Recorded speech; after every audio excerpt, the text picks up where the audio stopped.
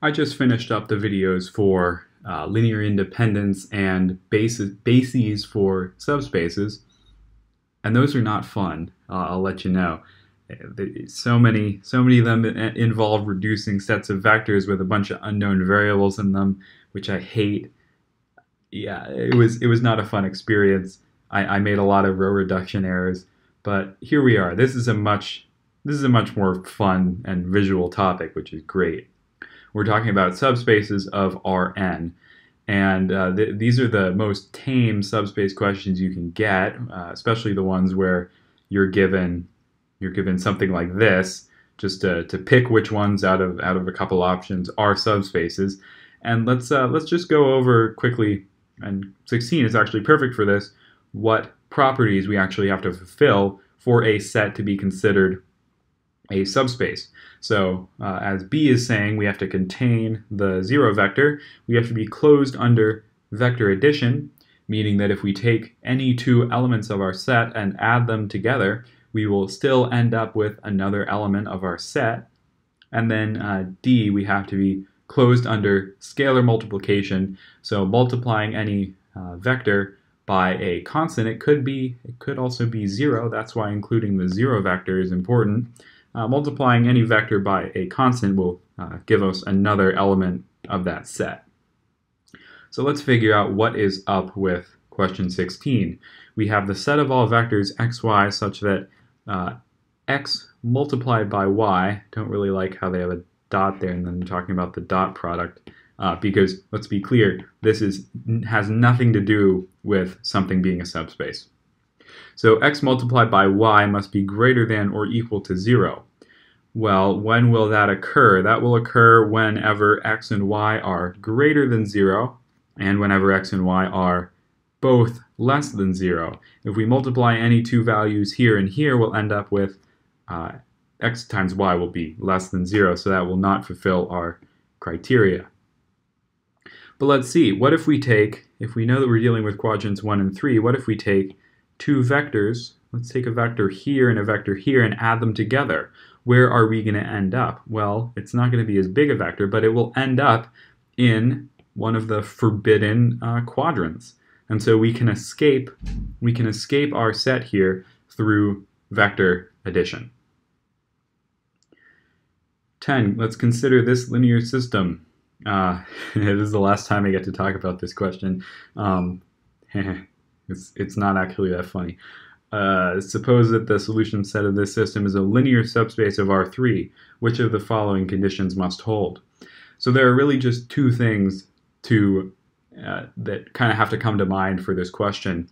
You have to remember that AX equals 0 is like one of our major four subspaces. That's the null space, and it is a subspace of the number of columns that our matrix A has. So it's a subspace. If A is m by n, it's a subspace of Rn. And since in this case n is 3, we know that for sure this will be a subspace if this is the zero vector over here. So if B is equal to 0, that works. And this is a perfect example of how this class can try to make you do a bunch of work that you really don't need to do. Yeah, you don't need to think about what would happen if A is equal to 0 and B is equal to 0. Just don't do it. Just in this case, just find the null space, but try to find something that makes sense, because a lot of these options they don't make much sense, but they feel like they could be right, which is the scary part. Okay, 8. Consider the following subsets of the vector space R4, which are subspaces of R4. So, take a look at 2. Does 2 include the 0 vector? Well, this position right here can never be 0, so no. This guy does not include the 0 vector. What about 3? Well, that's just the solution of AX equals 0, and we know that this set will be a subspace of R to the number of columns that we have, and we're looking for a subspace of R4, so this is perfectly fine here. What about 1, the set of all elements in this form here? Well, this is just the span of the vector 2, 3, negative 1, 5. And since we know that anything that we can write as a span is a subspace, we could just write that off and say, yep, this is perfectly fine. But let's make sure. So does this include the 0 vector? Yep, it does. We can set x to 0 and we'll have 0, 0, 0, 0. Is it closed under vector addition?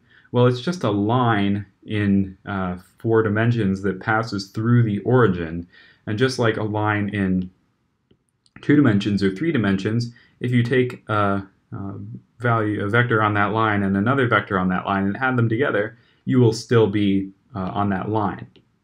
And then, it goes to infinity in both directions, so take any element along that line and multiply it by whatever constant you want, you will still be on that line. So this guy is also good. So 1 and 3 is correct. Which of the following sets of vectors x, y, z are subspaces of R3? Okay, so the things that we are looking for here, points at the origin, lines that pass through the origin, planes that pass through the origin, or literally all of R3. That would also be okay. So 2 is a plane through the origin. 3 is a point at the origin. What's going on with 1? Let's graph out 1. So it says x times y times z is equal to 0 is the condition for this. Well, for that, either x, y, or z, or multiple have to be equal to 0. So we will get the xy plane, the xz plane, the yz plane, and then the x-axis, y-axis, z-axis, and the origin. So it includes the origin, and it's closed under scalar multiplication. If you take any vector in one of these planes and multiply them by some constant, you'll still be in the plane.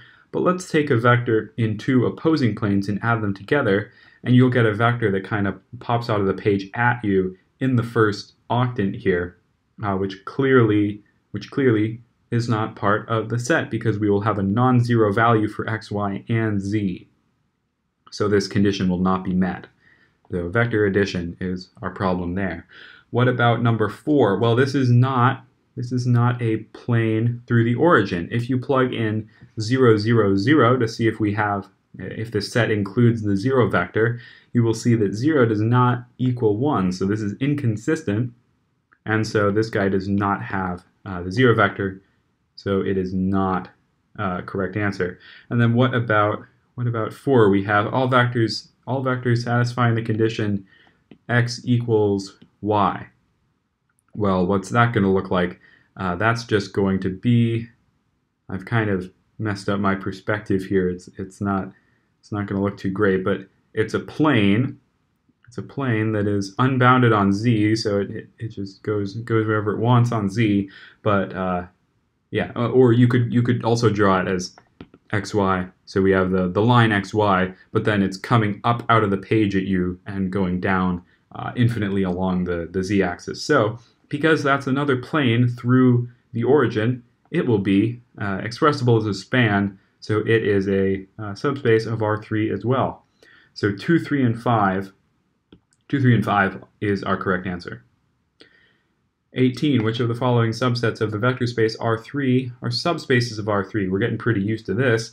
This is just literally the same thing that we had right here. XYZ is equal to 0 is the same thing as 2xyz is equal to 0. So it is not a subspace for the exact same reason, because it's not closed under vector addition.